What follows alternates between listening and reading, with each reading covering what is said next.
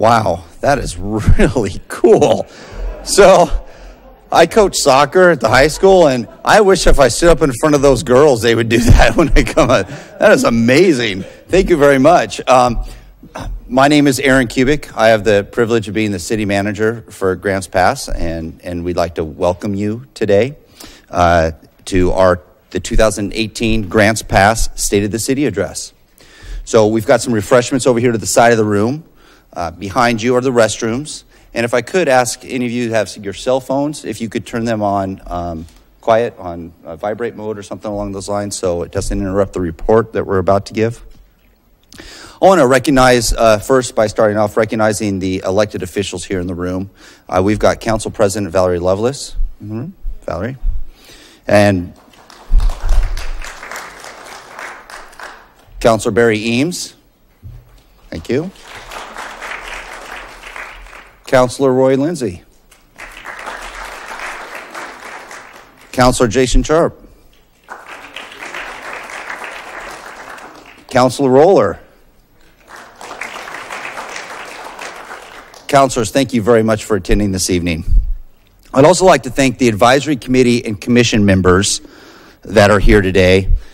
You have all been partners in everything we do, including the city's dedicated staff, and most importantly, the residents of this great city. Today, we are releasing our annual State of the City report. This will paint a picture of what our mayor, council, and community cares about the most. Today, you will hear from Mayor Darin Fowler. Mayor Fowler will highlight the City of Grants Pass's priorities, focusing on creating a safe environment, providing cooperative leadership, encouraging economic opportunities, facilitating sustainable, manageable growth, maintaining, operating, and expanding our infrastructure to meet our community needs. You know, we've heard a lot about necessary budget cuts, deficiencies, partisan politics at the state and national level. Local leadership, that of which Grants Pass City Council consistently demonstrates, has never been so important. Our city council, along with many other cities throughout the nation, are the most trusted level of government. We are responsive to our constituents and operate an efficient and effective organization within budget. Here in Grants Pass, we recognize and find solutions to our most pressing challenges. What you'll hear today is a good dose of realism regarding the challenges facing the city and how we as a community will solve those challenges, and through these efforts become stronger and add value to our great quality of life. The City of Grants Pass is a driver of innovation, accountability, and leadership. The mayor and council are directly confronting and are motivated by all that is great and all that must be improved in our community. The mayor and council have fostered an intimate relationship with this community. Our city's future will be set by those coming together, building community, and creating opportunity. And with that, it is my great pleasure to now introduce Mayor Fowler.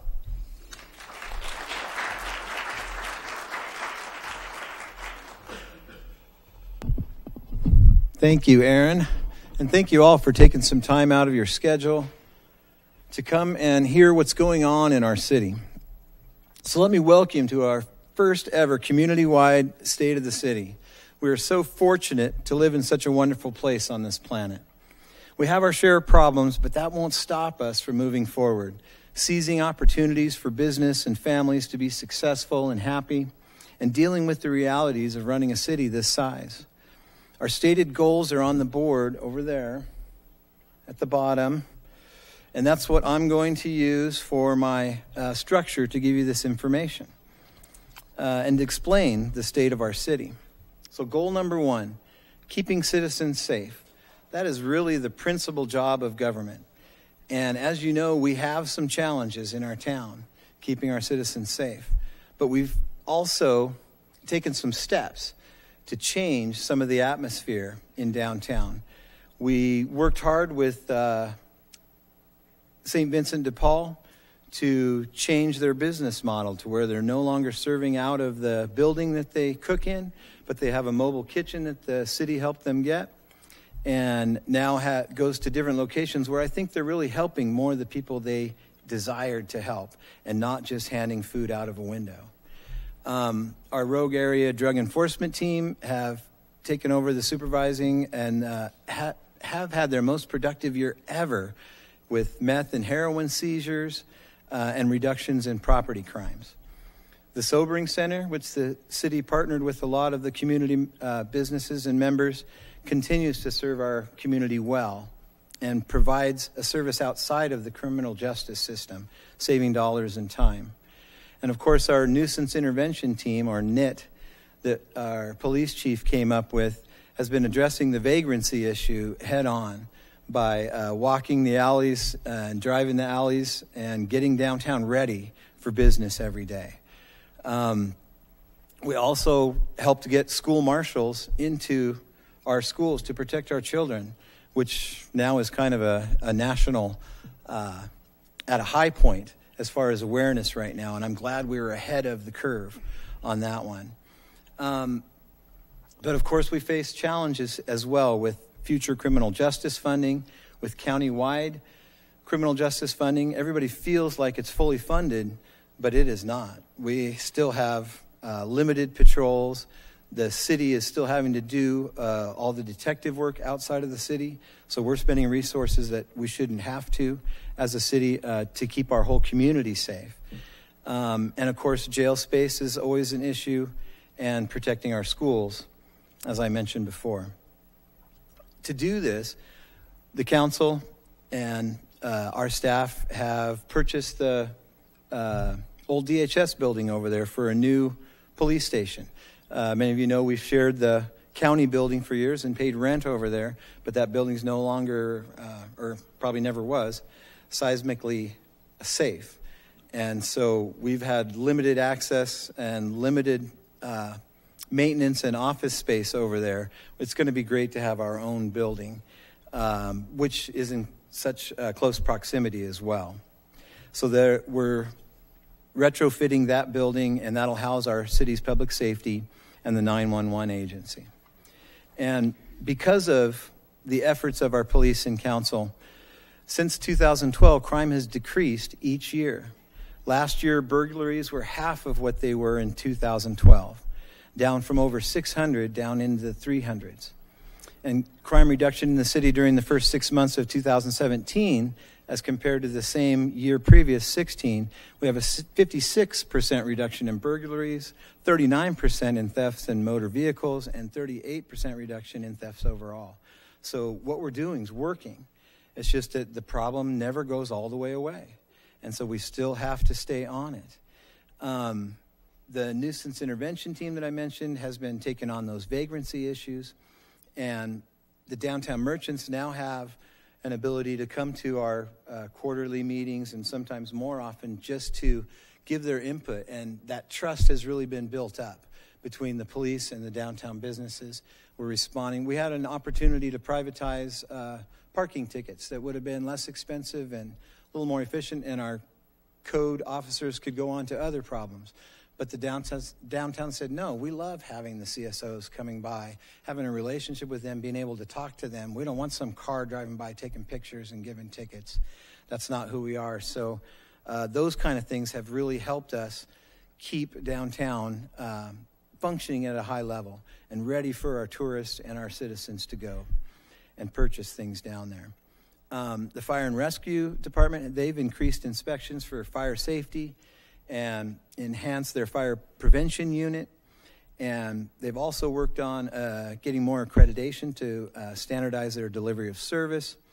And they've increased their presence around town at special events and really getting into the community. But because we have a lack of mutual aid partners, when the fire happens in Medford, they've got all these cities around them that can come help. And we don't have that here. We have Rural Metro and a couple other private agencies, but we don't have the same depth there. So we have to have a larger department to try and be ready for the problems we hope never happen. That's why the council has taken on the difficult subject of trying to form a fire district, to offer it to a vote to the community and show them the advantages and the disadvantages of moving in that direction.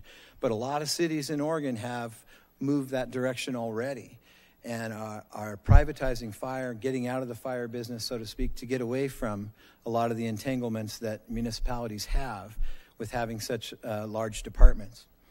And so that's something we're going to work on over the next year or two. We also successfully passed our public safety levy after the county passed theirs. And so we had good, strong support. In fact, the county-wide one would not have passed were it not for the city voters. There was 58% of the city voters voted yes, but only 47% of the county voters voted yes. So the city carried the whole county across the line. And again, that's not fully funding public safety. That's only getting it off the bottom. We still have a ways to go to where we have a fully functioning criminal justice system where all the different agencies are working at full capacity so that we can take care of the criminal aspect of our community, which, you know, has only increased with some of the latest developments in state law and the marijuana issues. The second goal is provide cooperative shared leadership involving council, staff, and community. We have a really strong council that really refuses to push the hard problems aside. They're willing to take them head on. The staff is willing to take them head on. And so we're able to move forward in a way that gets things done. We have a budget that is hard to get your head around. I've been here for a long time, 7-9 years, and it is a tough one to try and understand a municipal budget.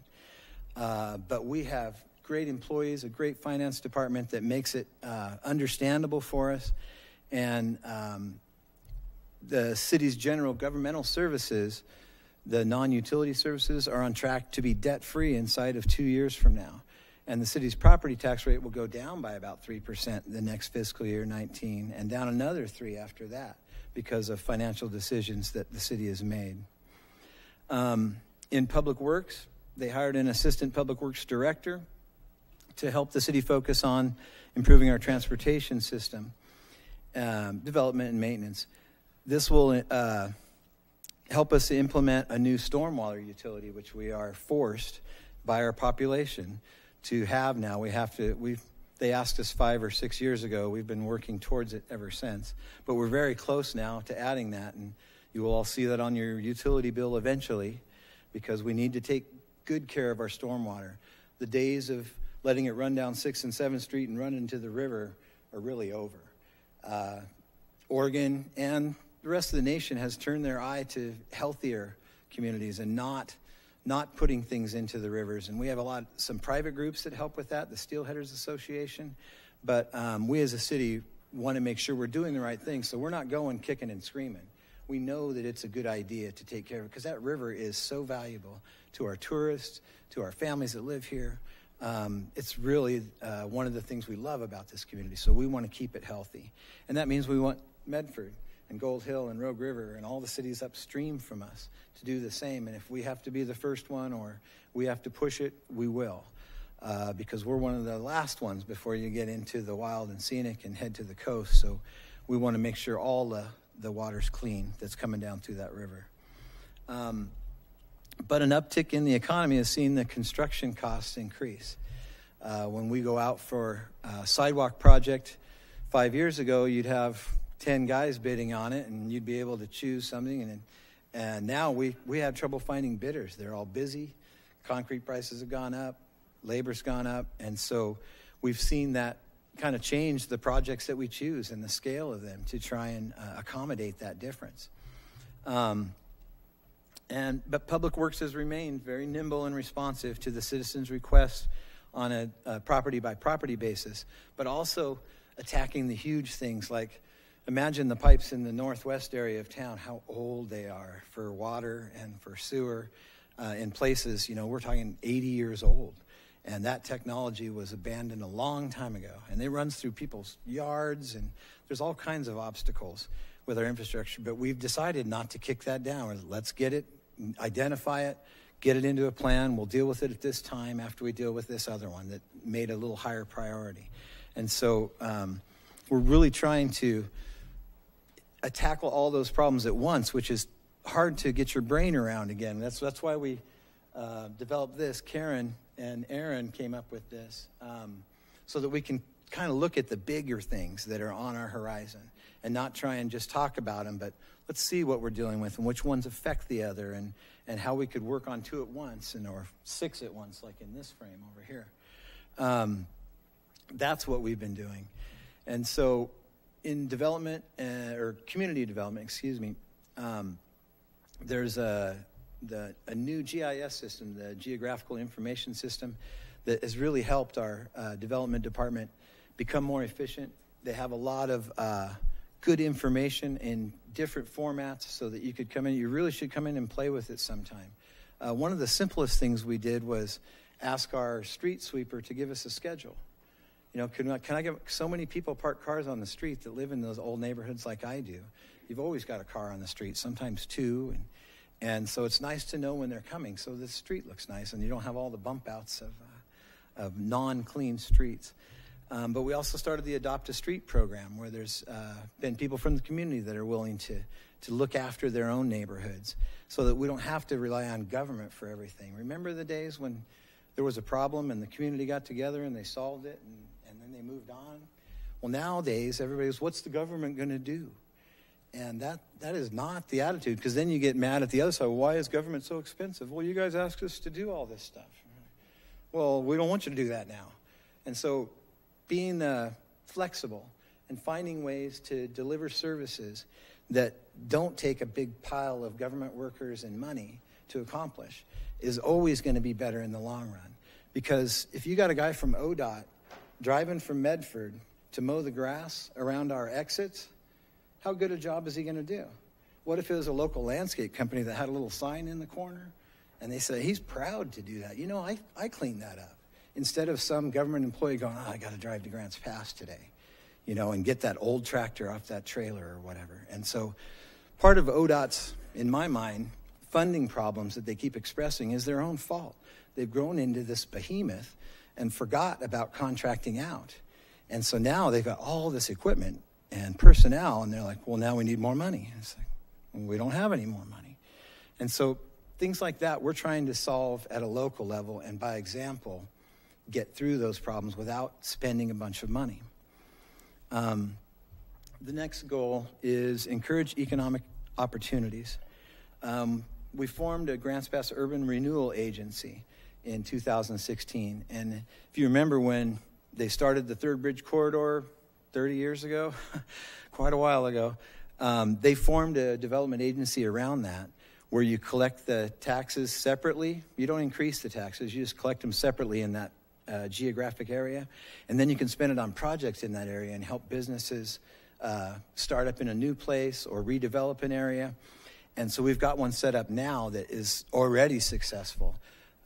We've already approaching $1 million in that one in a year and a half, so that we're going to be able to help people like Dutch Bros with their big project downtown, and Spalding Industrial Park, and improve our parks and streets in those areas. And so we're pretty excited about that one being successful already, and kind of programmed for success over the next 20 years, that we'll be able to do all those things without any additional taxes on anyone. And so I'm very proud of that accomplishment. But it also can address a blighted condition, some things that you and I just drive by now and don't look at. You could mention things like the South Y or the old hospital up at the north end. And we don't see them as much, but you know, when a tourist or a friend comes to town, they see them. And some of the old neighborhoods have 80, 90-year-old houses that are sitting on big lots that haven't been taken care of. And wouldn't it be nice to redevelop that into some multifamily housing to make it more affordable, we hope, or at least have an opportunity to find a place? Because finding a rental in Grants Pass is way more difficult than it should be. When you compare Medford and Grants Pass, the discrepancy is hundreds and hundreds of dollars. It's like, wow, that much a difference. And so we've got a housing task force that is working on ideas to try and incentivize builders and investors to change their one-string banjo from single-family dwelling into, hey, let's do business and resi mixed. Let's do Multifamily, let's do a couple duplexes. We don't need to have the 48 units popping up everywhere, and I don't think we would.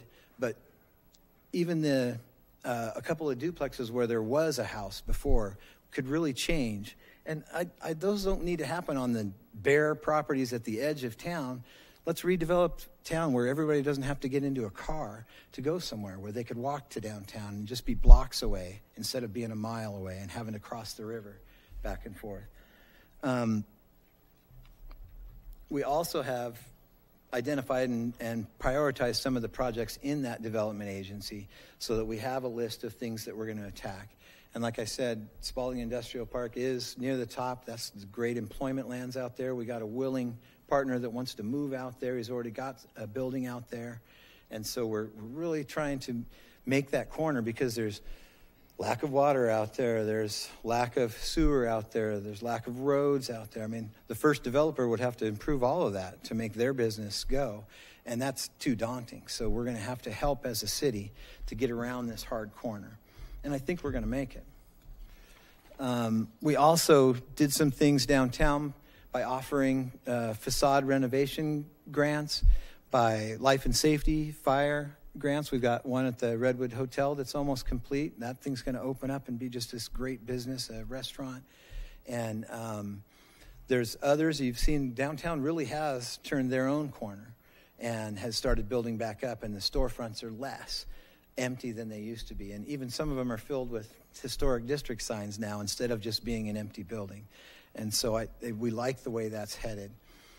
But it is certainly very unique downtown with those old buildings that are so cool but are not safe in an earthquake, not safe in a fire, and, just weren't built. They thought they were going to last 20, 30 years or whatever, who cares? But now those buildings are so charming. You want to help them to rehabilitate those, because we're one of those communities that survived the Walmart generation.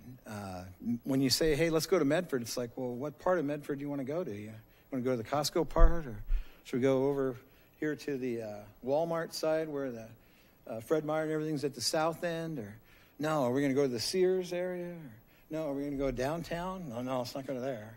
But they got some good food carts now, and the college is down there. Well, okay, now what about out this area at Central Point? You're like, well, where is Medford? But when you say Grants Pass, we got this nice core, nice historic core. We got a little shopping district out there with Walmart and Fred Meyer, and then we've got some other nodes where there's stuff going on. But we've been able to hang on to that charm, and that really helps our tourism industry, because people love to come to these towns and look at the old buildings and shop in those shops and eat in the restaurants. But of course, the maintenance issues and all that are expensive, and so we are trying to incentivize those things to help those businesses be successful. The next goal is facilitate sustainable, manageable growth. That bleeds into the conversation of single-family dwellings versus multifamily. But a couple years ago, we came up with a better idea of having accessory dwelling units, where if your property can accommodate an extra dwelling unit of 1,000 square feet or less, you can have everything in there: kitchen, bathroom, couple bedrooms, like a large house. But then it could be a granny flat or a rental, or a friend needs a place for 6 months or whatever. And so that's one way we've tried to solve the problem quicker, saying, hey, this is available. And even some of the builders in town have caught on to that and are promoting it to their own customers, which raises our density and keeps us all close to town. And so that's one of the things. If you haven't heard about those, please check into them, because they're very sellable. And we did have 50 new lots approved and developed in 2017, and a total of 163 new residential unit permits were issued. So we're back onto a growth curve. After spending a few years undulating near the bottom, we finally take off again. And so we want to do it smart. We want to do it in a way that people still like. We don't want to do things that people don't want, but we want to make it available for a few different diversified ideas about what a property should look like. And so we're hoping that's going to happen with this housing committee that we have formed. Excuse me.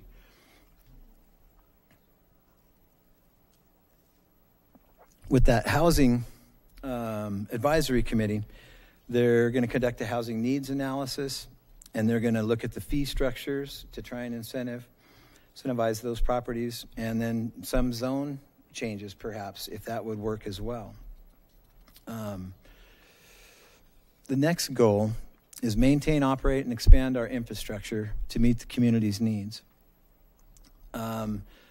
We've completed 5 master plans. We waited, 7 years for the urban growth boundary to finally be nailed down. And then we could get to work on our master plans, which during that time, they were near the end of their life, and then they were really near the end of their life. And so doing all that is hard and tenacious work, and it's not cheap either. You've got to hire consultants at times because it's not in your daily skill set of your employees. And so we're getting there on our master plans, and we'll be able to have those in place so when people do come here, we'll have a plan. Okay, this is the kind of community we are. These are your different choices of development you could do. And so those master plans were critical. And we got a couple left, and we'll finally have them all renewed. But we're working on needed pipe replacement in a lot of areas. And they, like I said before, they really have lived way beyond their expected life. And so that leads us to a couple bigger items that we're working on in our infrastructure, and that is our water restoration plant.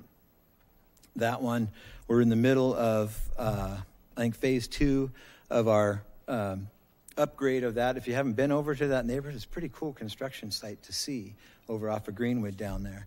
I took my grandson over there and I said, hey, this is our water restoration plant. He's all, Grandpa, that's a sewer plant. Okay, because my daughter lives near there, so she'd walked him by there before. Obviously give him a better name than I thought of. But he has been correcting me lately, so he's getting a lot smarter. But that's an over $20 million project. And it's our first one that was a, what do you call it, Jason? Design build. Instead of just putting something out to bid and hoping the bidders do a good job when you choose one, we chose someone to help us design it, and then they build it. And it's a chosen contractor and not a bidding process like traditional. And we found a company that had quite a few successes before that we had a lot of confidence in, and this project is just going along swimmingly. And you probably shouldn't say that about a sewer plant, but it is moving along. And again, that building was old. They had little annunciator lights like in the '80s movies, War Games, and really needed to upgrade all of the monitoring and all the electric systems to bring it up out of the '80s and get it in so that it'll be ready for the next 20 years. Because I don't think we're going to stay stagnant. We're going to keep growing. And so we got to have the infrastructure to support that. And, of course, there was a lot of years of deferred maintenance in that plant, and some things were nearing failure. So we were getting close to critical. And that's one of those ones, again, that's connected to our river. We do not want to be the ones making things worse in the river. And so I think it's very responsible that we've taken on that project. So I talked a little bit about stormwater utility, because we got the freshwater, the wastewater, and now we're going to have stormwater as well. And we're getting really close to implementing that. And we also have a new agreement with the irrigation district that is part of that stormwater, that we use their canals when they're not pumping water through it in the wintertime for our stormwater. And so we got a new agreement with them that'll help us be better partners in the future. Over at the water treatment plant, we have an 80-year-old building that has been patched and added on to and has really worked, but is not ready for an earthquake, and it's just not the way things are done these days. And so try choosing a new water plant. Can't really build it on the same location because you're kind of using that one. So you got to find a location that works. And then there's new technologies you got to explore. And there's sizing of the plant. Are we going to grow? Are people going to use more water or less water? Or, so there's a lot of decisions to be made along that road, but staff has done a great job of making it understandable for the council. We had to pull on the reins a couple times and say, well, we're not caught up yet. And so we're still stepping in that direction to replace that plant. And we almost had an idea of where it might go nearby that plant. And then some outside consultant we had said, hey, why don't you guys think about putting it out in the Spalding Industrial Park where you have industrial things instead of right in the center of town? And we're all, never thought of that. And they need water out there. So now we're looking at possibly moving it to a location we maybe wouldn't have thought of on our own that might work out better in the long run. Because a project like that, that's going to last 50, 80 years. And we want to make sure we make the right choices as we head in that direction. See that, it says 86 years old here. I knew it was over 80. But that's a project that could be easily over $50 million. And then you start thinking about numbers like that. It's like, wow, how do you not raise rates like in triplicate? But there's ways you can go out for a bond. And they've saved over $10 million in that department towards this replacement. And so I love telling stories about stuff like that. Like, you guys thought ahead. And so that is really the single largest project that our city has ever undertaken, was this water plant. The park infrastructure needs. We have been working on our parks, and you've noticed some new trails. There's some new pathways to schools that were finished. So I don't know if you've ever seen it, but the buses for North Middle School park over on Morgan Lane. And the kids have to walk along the track and along the path and all the way to the buses. Because, of course, a lot of kids don't exercise. They get hooked to a video game or are chatting with some device. And so now, at least get them to walk some distance that's safe. We don't want them having to walk across town. But check it out sometime. And parents are doing it, too. They're dropping them off even at Gilbert Creek. And they have a teacher down there watching, and they walk across and go that way so that all the cars aren't cramming that parking lot. Just simple things like that, where we're not trying to save the world, but we're changing it just a little at a time.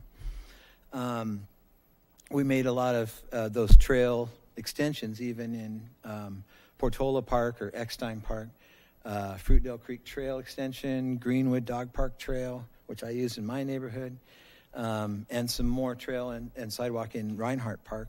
But also, you probably saw the pickleball courts go in at Fruitdale Park, and we restriped some of the tennis courts, or some volunteers restriped it, at Westone Park, Laundridge Park, and Redwood Park. So that, now, I haven't played this game yet, but I heard that you don't have to be an amazing athlete to play, so I might try it.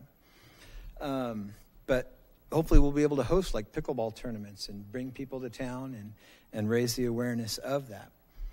It's just kind of fun to say pickleball.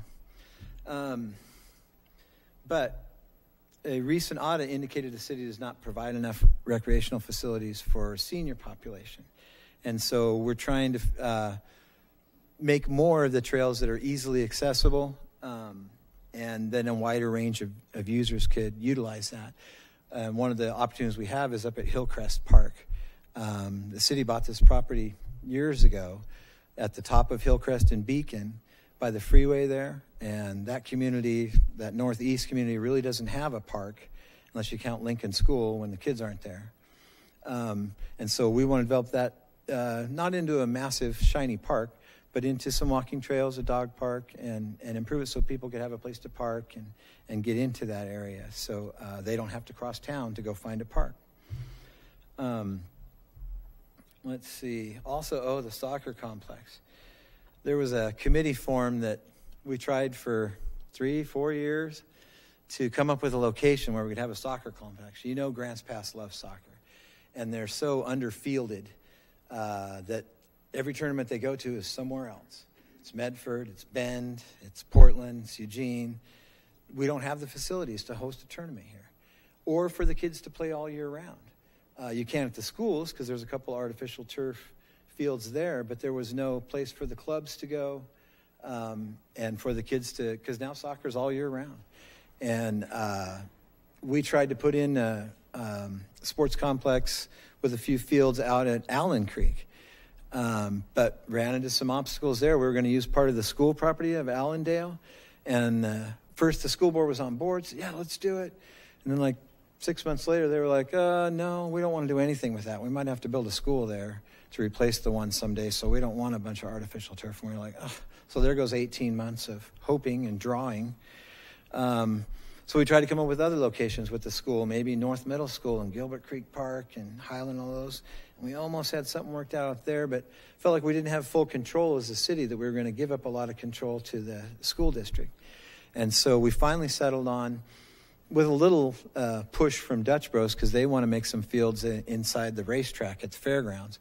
We said, well, let's put one in at the All Sports Park, and people could walk across or bike across or drive around, and at least you'd have some near each other. And if they put 2 fields at the fairgrounds, we have 1. There's 2 at the high school.